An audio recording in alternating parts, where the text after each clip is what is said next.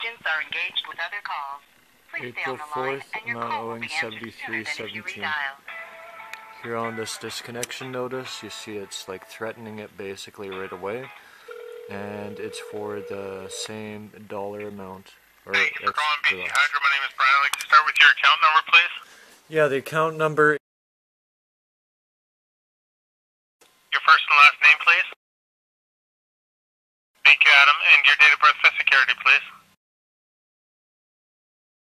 Thank you very much. Hold on, please, Adam. I'm just pulling up the account.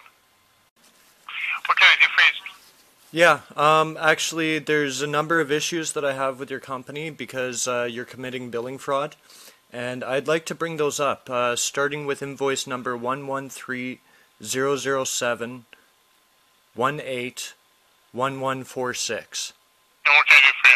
Okay, well, on that invoice, there's a number of charges here from prior to the smart meter program where you were only estimating my power consumption, and I was overbilled because my power consumption was being reduced.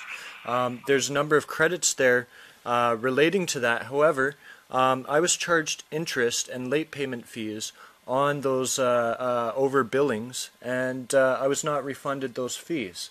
So that's my first problem that I have. My second problem is I've been told two different replies in relation to the legacy meter fees. One of the replies is that it Well, let's take one thing at a time here, okay? Okay.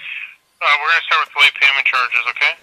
Although that your invoices were actually, in fact, readjusted, okay, the late payment charges applied to the invoices that were delivered and that were paid late on. Yeah, that's fine, but you cannot charge interest on money that's not owed. So I expect a refund. Absolutely can. No, you can't. Excuse me, you're saying that, and you're saying that. Okay, sir, I'm recording this, and I'm going to post it on YouTube. I understand. Yeah, and you can charge interest on money that's not owed, and you don't have to refund it. Is that what you're saying? What I'm saying Sir, is, that's billing fraud. At the time the invoices were sent to you, they had billing dates and due dates on them. For an amount that was overbilled. For an amount that was overbilled. If you want me to talk, I will. If you don't want to listen to me, I won't talk, and you can call back some other time. Okay, keep going. Now, the invoices were sent to you, and those invoices were dated, and they had actual pay-by dates on those invoices. If the invoices were not paid by those dates, then late payment charges are applied to the invoices.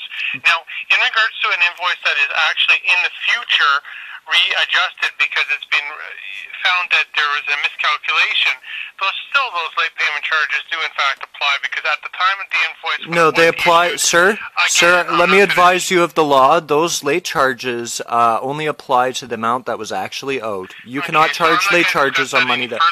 Okay, I don't want to hear the whole story. That's the one issue. In regards to the legacy meter fee, what it is the legacy meter fee is a fee that we are charging for the infrastructure that is being put in place to afford people to have their choice of an old operating system.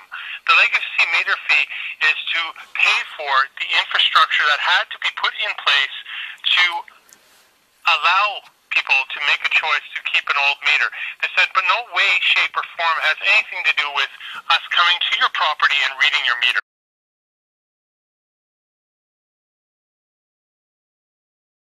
Okay, sir, one question here. When was that infrastructure never in place?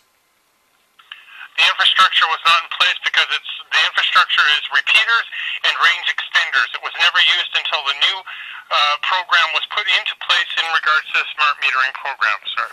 Okay, and so in regards to that, as soon as the smart meters came out, as soon as I would like to change to the smart meter professionals and specialists, and they can describe that to you in greater detail. Okay, but I'm here in customer care. We do not, nor are we trained to answer your questions in regards to that particular program. Okay. Other than it is the legacy meter charges are in fact in regards to infrastructure. Okay, now may I pull your attention to that same invoice number 113007 181. Okay, it says pay by April 4th. Now I have a disconnection notice for March 18th. Pay by April 4th, but disconnection notice for March 18th.